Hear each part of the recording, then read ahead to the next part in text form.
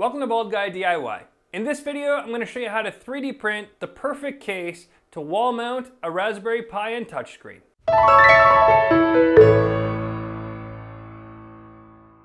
I love using touchscreens in my project, and many times I've thought of the idea of mounting a project on the wall so that a user going by could interact with it, or so that it could be used for something like home automation or thermostat or something like that. I looked around online, and while I found quite a few different designs for wall mounting the Raspberry Pi touchscreen, I did find that most of them weren't robust enough.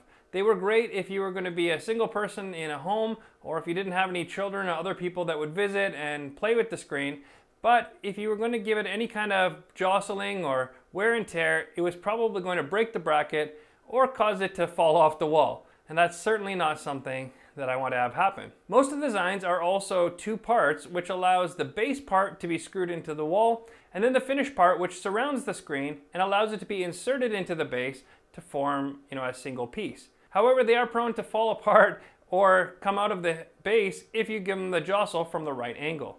I wanted mine to be tamper proof, and so I thought of an idea to put a solid ring around the entire thing so that the two parts could be covered up and the join could be made to prevent it from falling out of the bracket and to give it some increased stability, so even if someone wanted to tamper with it, it's nice and solid to the wall. So without further ado, let me show you the design. The first thing I did was head over to Thingiverse.com and search for a Raspberry Pi touchscreen wall mount model. And what I found was a bunch of different designs. As I mentioned, some more flimsy than others. The one that I found that was the most robust is this Raspberry Pi screen wall mount, which is two solid pieces with a good amount of material thickness. And as you can see here, nice screenshots of what the device looks like when it's mounted inside the enclosure. Now, they did have a slot in the bottom that you could bring the cable out, but for my use, I want to bring the cable out the back of the device so that it'll be completely clean without any cables from the outside. So I downloaded those files and printed them on my 3D printer. Now I used 0.3mm layer height. Now it took a couple of hours to print the base parts for this particular design. Now to add to that design, I also created a ring that goes around the whole thing. So the ring is going to be the height of the two pieces put together, 3mm wall thickness, and then it's going to follow the outer shape of the design. And it was important to me to have something that would cover up the seams and give it more rigidity. As you can see when I put it together, it's a little bit flimsy and there's a way for you to just pop the screen off. But by adding the ring, you create quite a bit more strength and you prevent the whole thing from being able to be removed, which is the whole point of it all. What you're left with is, after printing, you can see here's the base piece, which is going to screw into the wall, and the slot there that's going to be covered up, as you can see in the outer ring. And the top piece, which is going to connect to the Raspberry Pi touchscreen, and it has holes already made for the mounting hardware that comes on the Raspberry Pi official touchscreen. My ring piece that I created, as I mentioned, 3mm wall thickness, and I also added two countersunk screw holes on each side so that I can join it all together. To assemble it, you're simply going to lay the Raspberry Pi touchscreen face down and then add the screws in order to make it secure. The one thing I didn't like about this model is that the screw holes don't align very well and could use a little better placement. But for the sake of assembly on this video, I didn't choose to drill up the holes a little bit bigger or notch them in a way that would allow the screws to align more carefully. So you can see I had some trouble with it. Eventually I just pulled it out, made sure I had the alignment right by moving the edge of that frame a little bit and then screwing down the second screw. I didn't bother to do all four for the sake of this demonstration, but as I mentioned, you might have to drill it out or just widen those holes a little bit in order to have room to install the screws properly with the original design.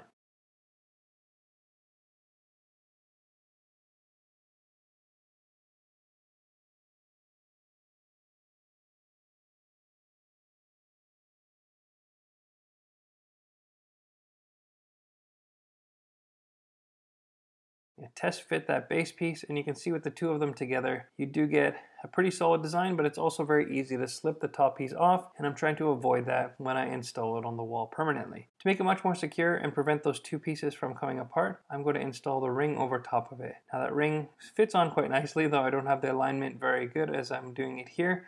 It does fit together quite nicely though, and what it does is it prevents the top piece from sliding upwards as it needs to disengage from the base. In order to prevent the ring itself from being removed, I'm going to drill through the side through my screw holes into that inner piece, just enough to have a pilot hole that the screws can follow it later. That will cause the base to connect very securely to the ring and prevent it from being lifted off by someone without proper tools. No longer will it be able to be removed by accident. It would take quite a deliberate attempt to take it apart. I'm going to use drywall screws here simply because they're black in color and match the color of the enclosure. And as you can see here, I use the full length screw, which is about 1.5 inches or 2 inches long, which of course protrudes quite a bit further than necessary. But when you have them all in, it makes quite a secure fit, and it's a perfectly contained model, which has a lot of strength and rigidity.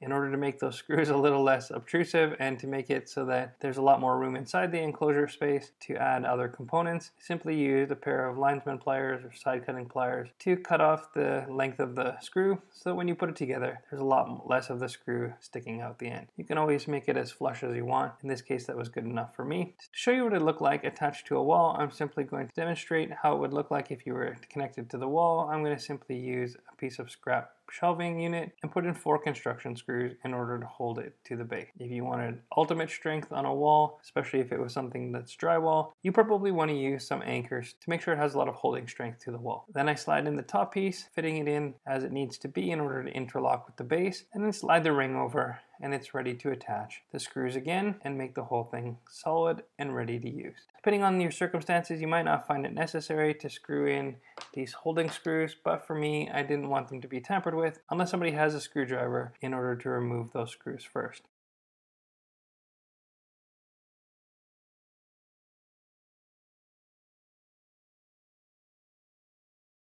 Here's a final look of the unit. As you can see, it's quite strong and doesn't move at all when you flex it with your fingers. And here's a final look with one of the touchscreen puzzles I created a while ago. You can just see how professional it looks, all lit up and with no other hardware showing on the outside of the enclosure. So there you have it, one more piece added to an existing 2-piece model in order to cover up those seams, keep the whole thing in place, and prevent it from being jostled loose, even if that's the intention of the user. Of course, these are plastic parts, so if you really wanted to take something heavy to it, I'm sure you could damage it. But for most cases, it's going to be very solid and going to withstand a lot of accidental bumps and knocks over the years. I'm sure if you try this design yourself, you'll be quite happy with how solid it is, and let me know in the comments if you do try it and what your impression of the design was. If you like this kind of content, please let me know by giving the video a thumbs up. Subscribe to the channel as I post a new video every week, so there's always more content to see. Leave me a comment or send me an email. My information's in the description below. If you like these files, feel free to send me an email as well, and I'll share them with you. Until next time, in all your DIY projects, keep them safe, sound, and secure, and don't be afraid to be bolder.